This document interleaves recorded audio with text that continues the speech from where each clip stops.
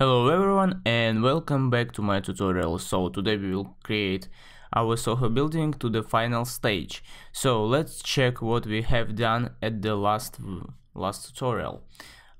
We have already finished with our mess of our building. As you can see, we have two our buildings here already, but we still don't have this bridge.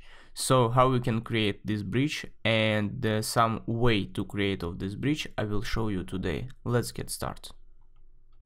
And the first thing what I will do, first I'll delete this copy of my mess, I don't need it, and after that I will delete all my floors because I don't need it on this stage. So how you can do that? Just uncheck all these boxes like this. That's it. Now I don't have any floors. So let's go inside this mess in place and let's create some changes.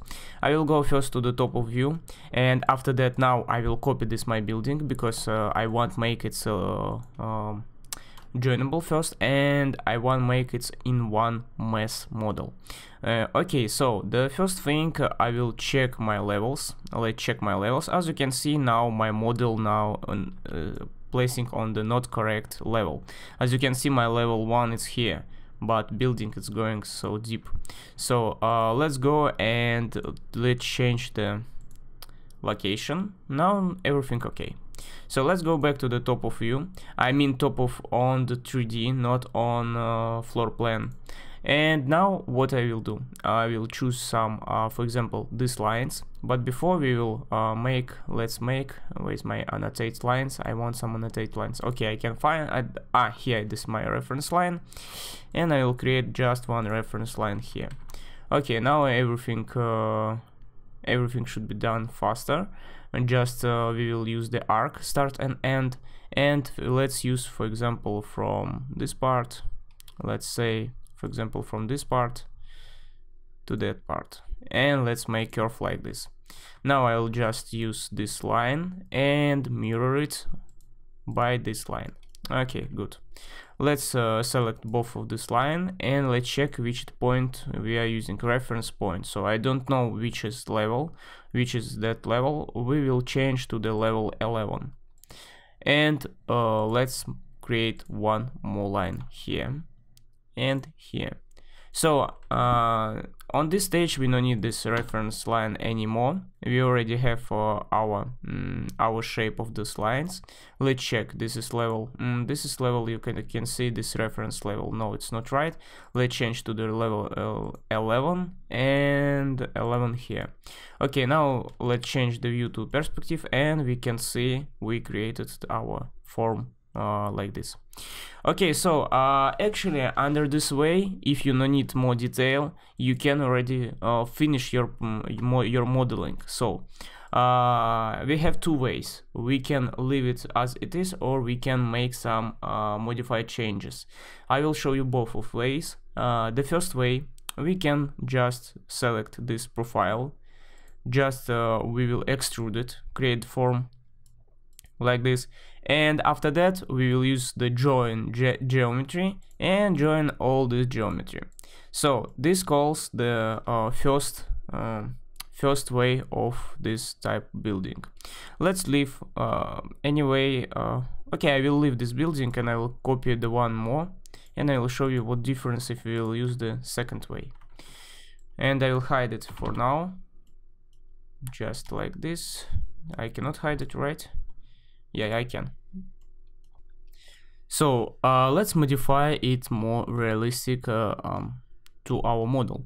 First, I want a bit extruded, a bit outside from our buildings. As you can see, it's going here from a bit outside.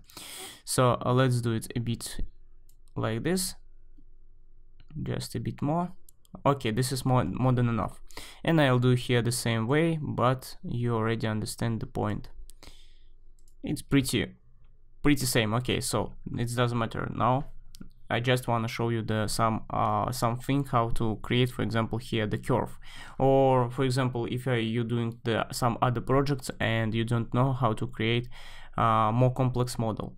So actually you should finish your model. Now I'm finished my mess, and now we will go to the architecture component and we will find here model in place. Let's find here the model in place, and let's choose, for example, generic model. Because if we will use generic model, we have much more the tools, as you can see, for creating the forms. Right now I need the sweep, so let's use the sweep.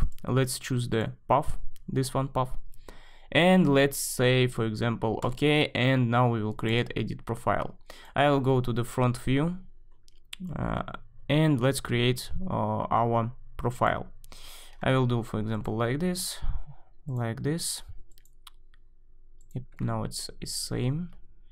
Let's try here, for example, this angle.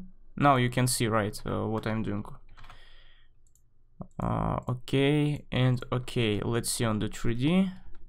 Yeah, it should be okay. And let's switch. No, we will leave like this, and we will say okay. We will say again okay, and we get the path like this. So what we're gonna do now? Now we will cut. After finish model, use the cut mode and cut this one and this one. Just few seconds. Let's hide this one. And as you can see, we get our profile a bit curved. So by this way you can now create any object. For example, you can use the wall and pick the face.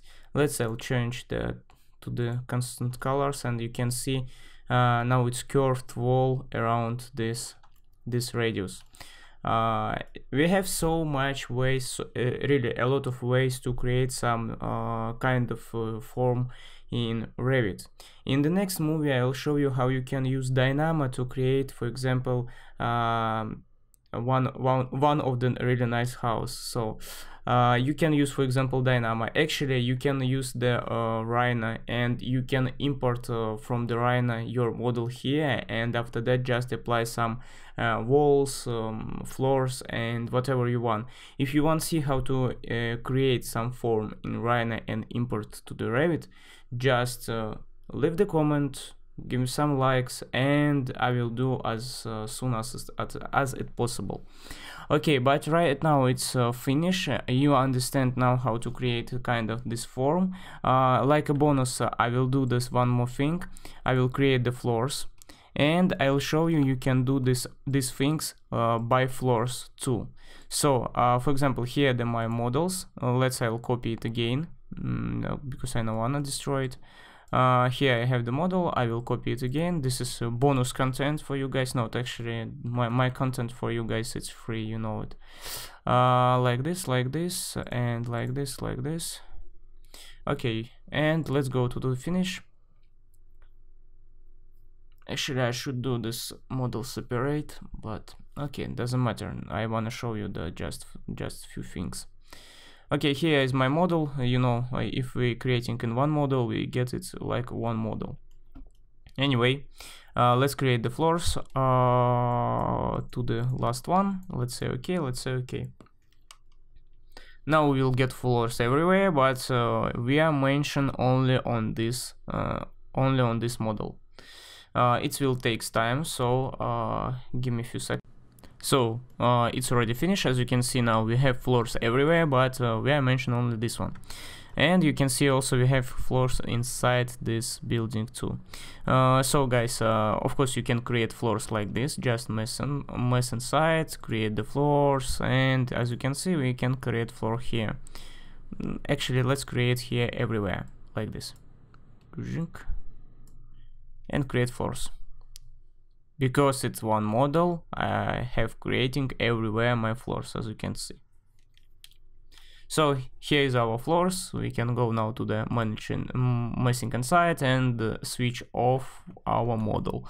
And as you can see, we get our shape, and now it's more looks like SOHO.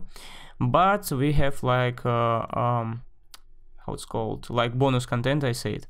We can change the boundary, so doesn't matter now about our shape of the messing. We can change here the boundary as we want. So that's why I said Revit have really a lot of way to change your geometry at all. For example, I want to create something here like this, and maybe we will use, for example, this fillet arc radius, and let's write radius like 5 meter enter, and let's do the, we cannot do because this is reduced already. Anyway, I will delete this line and I'll say I want to make it spline. Why not? Let's make it spline. For example, like this, and maybe even like this, and let's make it.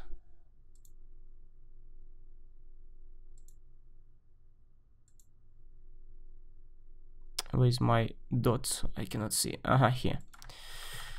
Okay, as you can see, we did it with the spline now. Just make some changes. So let's say okay, and you can see now our floor is also changed too.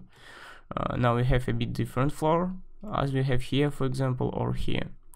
So guys, as you can see, a lot of ways, a lot of choices you have in Revit. Use one of that what you want.